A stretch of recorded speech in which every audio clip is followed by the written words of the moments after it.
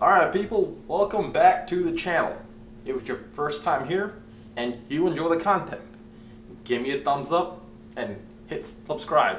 It really does help out the channel and the YouTube algorithm.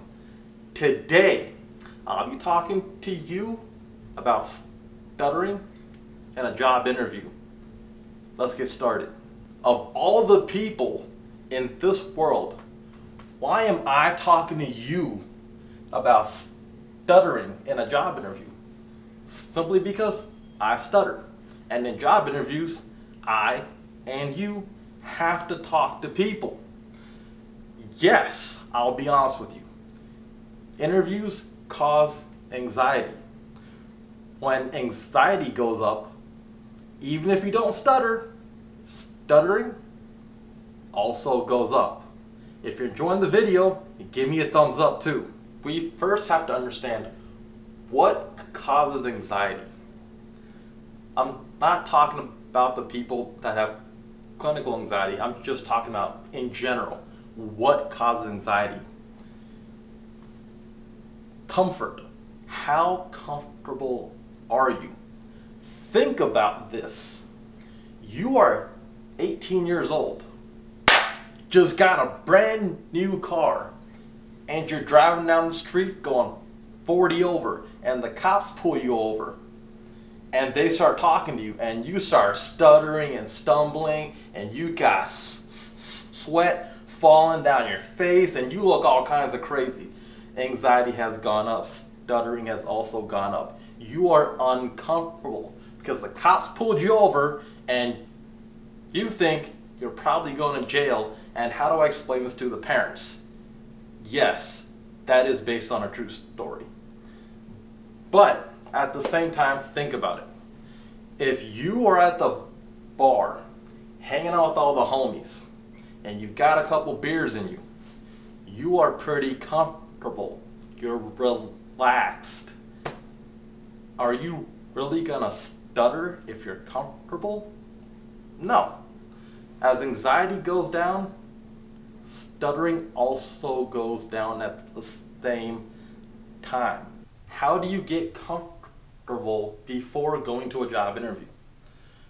Just like anyone else, you have to practice questions and answers over and over again. However, if you stutter, that practicing serves a dual purpose. When you practice questions and answers, don't do it in your head. You have to actually speak.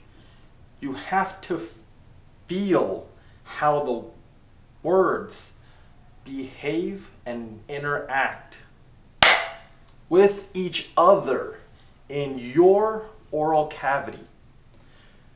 That is the only way that you are going to figure out what words do I get stuck on, and then what words can I use that are synonymous to the word I get stuck on that I don't get stuck on.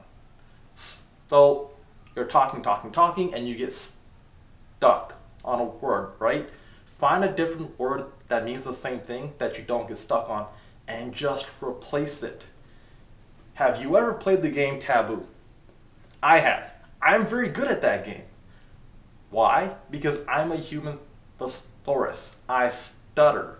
In order to communicate effectively, I have to be able to replace words I get stuck on with words I don't.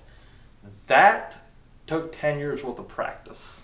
So it won't happen in a day, but at least you get in the habit of practicing. The other reason why you want to actually speak when you practice doing questions and answers on your own, you have to figure out what your own speech pattern is. Everyone has a speech pattern. Think about this.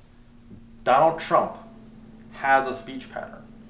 He speaks in very short, choppy phrases, and he repeats them.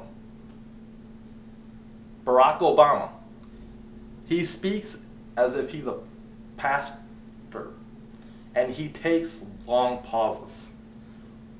When I speak, I kind of speak like Donald Trump. I speak in short, choppy phrases. That is the only way I can communicate effectively and convey a thought or an idea or whatever I'm trying to talk to you about. What do you do if you are in an interview and you are giving an Oscar-winning performance? God and Jesus are salivating at the answers that you are giving. Everybody in that room is picking up what you are putting down.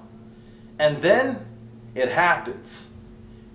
You start to stutter on one word, 2 words, 3 words, and everyone's staring at you, and you can feel the eyes burning into your head.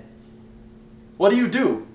Oh my God, the world is over. I'm not going to get the job. I'm going to be poor, broke, and hungry, and desperate. I'm going to be on the streets. Everyone thinks I'm a failure. What do? Oh my God. Stop. Breathe. Relax. It's only a problem if you treat it as a problem.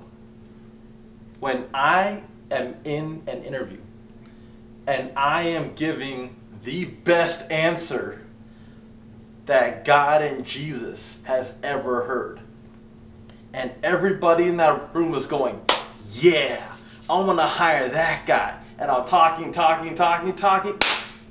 and I stutter on the first word, second word, third word, and I feel all the eyes on me. I don't even care. I stutter, I stop, I breathe, and I keep going. Like I said, stuttering is only a problem in a job interview if you treat it as a problem.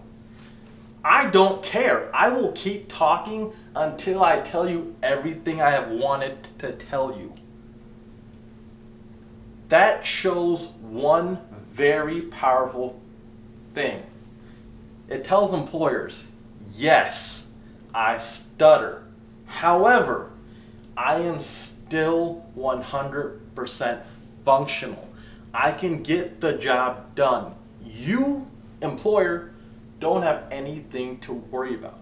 Or if you plan on starting your own business, you, the client, I stutter, but I can still get the job done. You don't have a thing to worry about. I am the poster child of I don't care. If you don't care, the employer doesn't care. All the employer cares about is, can you do the job? Can you do it effectively? And are you good at it? That's basically it. I'm going to tell you about how I used stuttering to my own advantage. Here's what happened. There I was at the Pepsi interview in Atlanta, Georgia, with the Southern Regional Vice President of Pepsi. And I am in there, and I'm talking to him. He's asking me questions. I'm giving him the most beautiful answers he has ever heard. And then I start to stutter. And he said, stop. Do you stutter? And I said, yeah, I do. Like I was saying, and then I kept going. And he's like, no, stop. And I go, but I'm not done. I wanna finish. And he says, hang on. I have a brother that also stutters. And then for the rest of the interview, all we did was talk about stuttering. I told him how I started stuttering, how I was at a point where I couldn't get the words out. And then at some point, I was about 13 years old, I started practicing how to speak again. Between 10 and 13, I taught, not 10, 13, between 13 and 23, I taught myself how to speak all over again. And I told them about everything I had to go through, all the practice runs I did, how I started figuring out what words I can use, what words I can't, how I figured out that I have to speak on a beat and a rhythm and control breathing. And by the time I was done, I told him how I started stuttering and how I overcame it, and he said, guess what? I like you. You are exactly the kind of person I want to hire. And I'm like, what are you talking about? I wasn't done telling you the other answer. And he says, no. Hold on. You recognized. You understood that you have a problem. You figured out what that problem is. And then you found a way to overcome that problem. Even though it took you 10 years to figure out how to overcome it, you still figured out how to fix it. That is exactly the kind of person I want to hire and bring onto my team. You're the type of person that doesn't quit. Even if things get hard, I can tell you don't quit. You keep going. And I got forwarded to the final interview. And you're probably wondering, did you get the job? No, I didn't. It's kind of funny. I wasn't hired for the job, and that's okay, because after I think 3 weeks, I got a call from Homeland Security giving me the final offer of employment. So I used stuttering to my advantage. Even though I didn't get that job, I still proved to a person, hey, I stutter and it's okay. You don't have any concerns. I didn't get that job, but I got a different job, and everything worked out beautifully. So if you stutter, just practice speaking over and over again. Even if you don't want to practice in front of other people, in fact, don't practice in front of other people. I practice in the car, in the bathroom, on the train going to work. In fact, I practice all the time. I walk around and I talk to myself all the time. I don't care if people think I'm crazy. Like I told you, I'm the poster child of I don't care. If I have a problem, I'm going to find it, I'm going to fix it, and I'm going to keep going. If you stutter, find your problem, fix it, and keep going. So, that's all I have. If you enjoyed this video, give me a thumbs up. If you enjoy the content, hit subscribe. It helps out the channel and helps out the YouTube algorithm. If you think this video will help other people, please tell them about it. And